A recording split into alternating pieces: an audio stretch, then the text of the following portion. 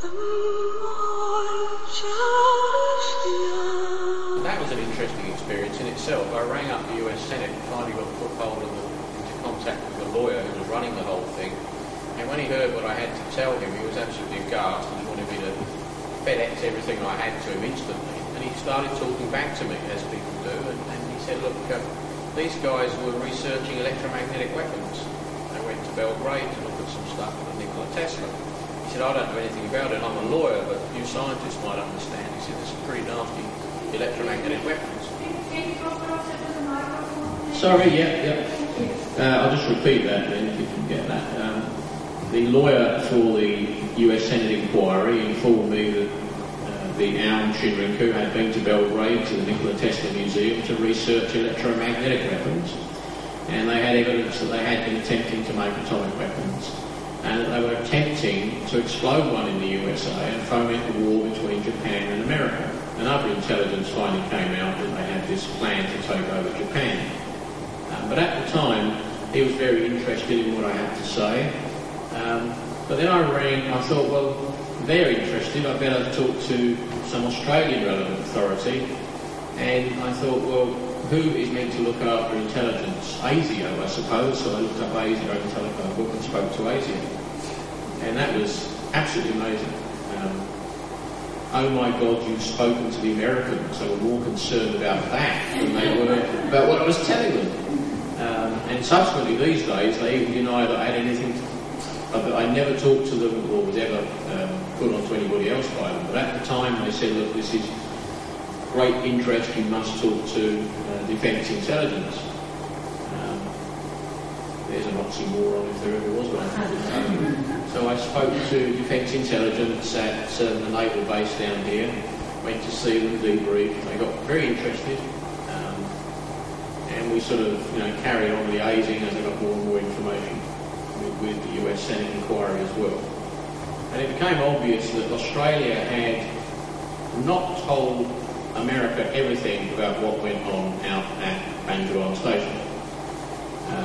In the US Senate report on their final findings on the M.A.I.M.M Shinrinku, in the back there's a big section, it's a report from the Australian Federal Police, as it was sent to America, with huge sections blacked out by the Australians. I'll sort of follow on with this as we go a bit further into this little talk, but it was a very interesting experience, and it finally culminated with them threatening my life. That's Australian intelligence threatening my life to shut up and trying to deny that there ever been any liaison between us. And there was a change of leadership of defence intelligence in Fremantle about a year after we started this. And about the same time, all the outlying seismic stations like Mundaring went from public accessible to just closed down. All of the seismic instruments around Australia now go digital direct to Canberra, and if you want to see anything, you can't get those records I've shown you anymore. You have to ask for Canberra, and they will send you a computer version. They don't always send you anything, they often claim there's nothing available, and the computer version is too easily tampered with. The old pen on the trace is not. One can have ones. I believe what happened was they saw there was a loophole that the public, such as me, could look at, and they took it away. Next, please. Say again? I don't know. The seismograph chain around WA is definitely so. It might be possible to get to one at UWA if they have one, but you really need the chain, because the best returns for whatever you're looking at might not come from somewhere in Perth. There's much better sensitivity further out of Perth, and depending on where the event is as well. Okay, well, let's go on with Tesla a bit. Why were these guys interested in Tesla, and why would ICAR will be studying electromagnetic weapons and desert greening and landscape gardening? Tesla invented a thing called the Tesla coil, which you may have heard of. Tesla also is the man who invented AC current generators. His systems were the first electrical generation systems. He was a tower of a man. the 20th century, 21st century is really due to Tesla. Everything we experience in the electrical way basically started with him. Prior to him it was DC, Edison and Co. and all the previous people, but Tesla came up with rotating fields. The Tesla coil consisted of a coil and an inner coil and an outer coil and a lot of shielding. But basically, I don't want to get too technical here, but basically he was able to send waves from this in a manner somewhat like radio waves from an aerial, except radio waves are what are called Hertzian waves. They oscillate across the direction of travel. Tesla's waves oscillate along the direction of travel, a bit like if you drop a stone in water. You see, it's a completely different method of transmission of radio or electrical energy. And his great initial intention was, after having invented AC electric current and generators and all those systems which needed copper wire to transmit energy, he invented this thing to transmit energy without copper wires. But the backers of Tesla at the time, Morgan and Co., had big investments in copper mines and weren't very keen on the idea of an electrical transmission method which didn't involve the use of copper wires. But Tesla also realised early on that there were some other things you could do with these. There are reports of the expert. Let's go to the next slide, please. This is his transmitting tower at Wardenclyffe on Long Island. He started off researching in Colorado, and there are photographs of huge electrical arcs of energy flowing out of the top of this thing, and fireballs booming off the top of it and disappearing over the horizon. And people walking around and get electrical streamers coming out of the ground and connecting with the thing. Quite an amazing research, given the time. We're talking the late 1800s, and then he built this device on Long Island with the intention of energising the world. He found out that he could cause a glow in the upper ionosphere, much like when you see a fluorescent tube glow. He could actually, with these things, energise the upper atmosphere. And he thought that with enough of them strategically placed around the planet, he could light the night skies for mariners.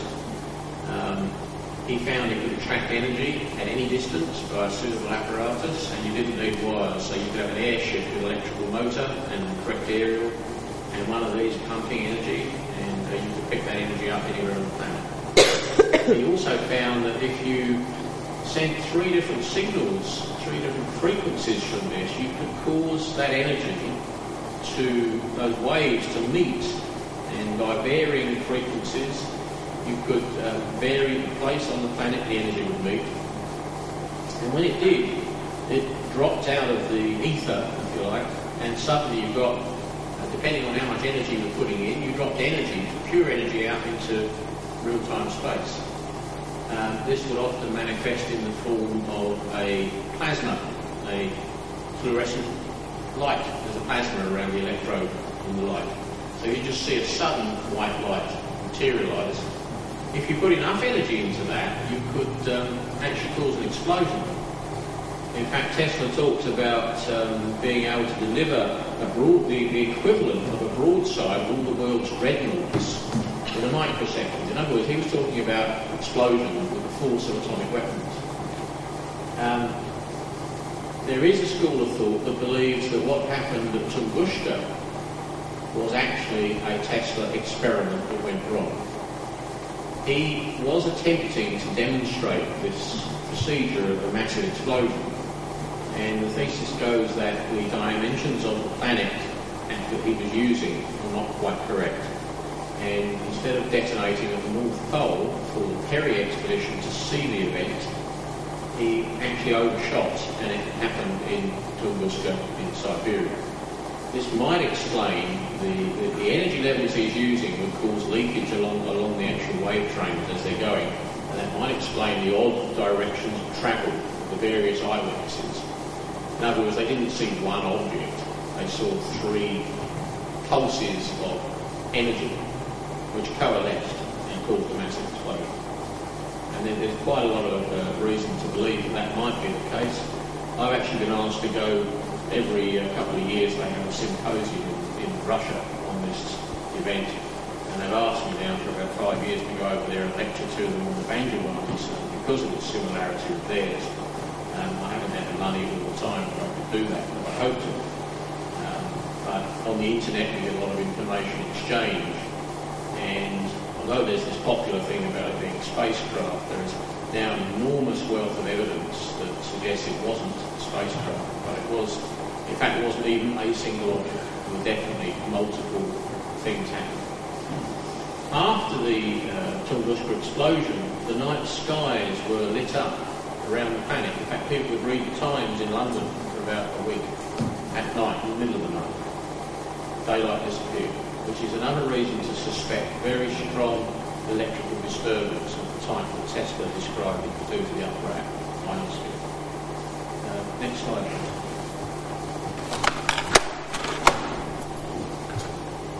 I've started to research similar sorts of strange light phenomena around the world, and I ran into a guy called Tom Beard in the States. He's a retired Lieutenant Colonel in the US Army.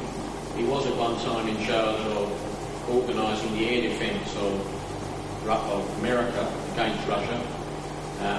His time of doing that was the late 60s. He's then, after leaving the military, went and did a degree in nuclear physics. And he is probably somewhat akin to the Einstein of today. He's a leading-edge theoretician in physics, and has gone right back to basics, trying to redefine the definitions of physics, which are in total disarray. Anyhow, he collected himself for his own reasons, which we'll go into. He collected a database, and these are his slides. And this is something that was seen in 1969 Virgin Islands by a vessel and people on the islands. This faintly luminescent, smooth curved edge light hanging there in the middle of the night, or early evening, 8:15 p.m. Next slide, please.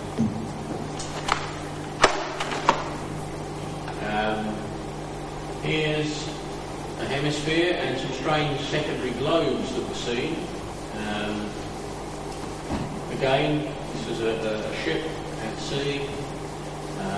Disappeared after 10 minutes, odd globes in the sky, huge luminous phenomenon. Obviously when vessels observe mariners see these sorts of things, they tend to note this down, and it got published in shipping journals. This is not the sort of thing that science likes to publish, because science is a strange beast. They like to know what's going on, or think they know what's going on. If something happens that they haven't got a theory for, it's not even allowed in the journals.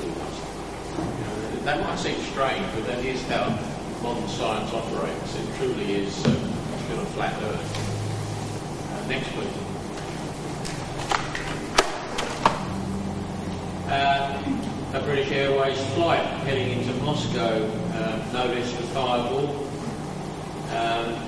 It was static in position, just hovered in the clouds there, emitting light energy. He got this information from the CIA, released under M.A.I.M.M. Next, please.